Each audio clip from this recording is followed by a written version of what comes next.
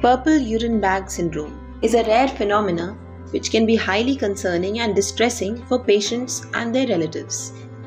It is a complication of urinary tract infections in which patients produce purple urine in their catheter tubing and bags. This is a simple spot diagnosis. However, a lack of physician awareness can result in misdiagnosis and inappropriate treatments. PUBs is a consequence of UTIs with bacteria which metabolize products of tryptophan to produce red and blue pigments. Normal bacterial flora deaminates tryptophan in the gastrointestinal tract to produce indole. Indole is rapidly transported by the portal circulation and is conjugated to produce indoxyl sulfate by the liver. This is secreted into urine, where sulfatases and phosphatases produced by certain bacteria convert it to indoxyl. In alkaline urine specially, indoxyl is oxidized to indigo, a blue pigment, and indirubin, a red pigment. These pigments mix and react with catheter tubing to produce a striking purple hue. This interaction between the bag, that is the plastic, and pigments, as well as a high bacterial load, is important in precipitating PUBs. The causative organisms are mostly gram-negative: Providentia stuarti, Providentia redgeri, Klebsiella pneumoniae, Proteus mirabilis, Escherichia coli, Enterococcus species, Morganella morgani, Pseudomonas aeruginosa, Citrobacter species. It is important to note that not all bacteria can cause PUBs, even among the same species. And that is why PUBs is so rare. Talking about the risk factors, female urinary anatomy unfortunately predisposes them to UTIs. If patients have an increased intake of tryptophan in their diet, then there is an increase in the substrate for the PUBs causing bacteria to metabolize and produce red and blue pigments.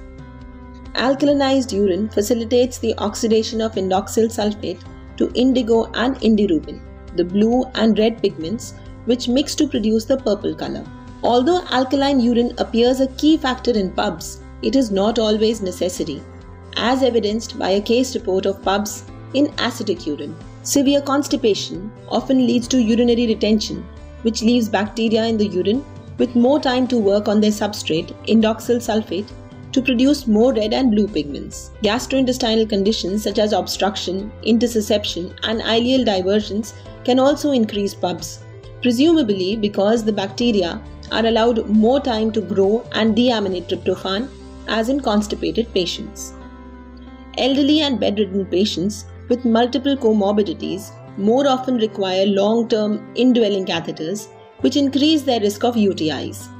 Such patients are more likely to be infected by the rarer bacteria, which can go on to cause PUBs. A greater urinary bacterial load during a UTI will obviously increase the availability of bacterial sulfatases and phosphatases, which convert indoxyl sulfate to indigo and indirubin. It has a high morbidity and mortality relative to UTIs alone due to its contributing factors. One must treat the UTI and any constipation, as well as sanitation measures including replacing the catheter.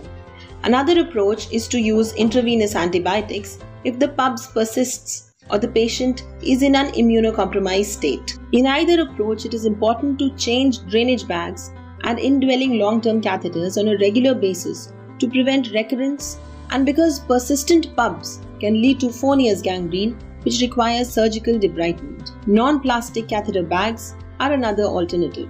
The retention of urine discoloration despite a change of urinary catheter may indicate the need for immediate or continued antibiotic treatment to prevent infective complications such as urosepsis, especially for patients with multiple comorbidities. Until the purple hue of urine has normalized, it is best to continue the treatment.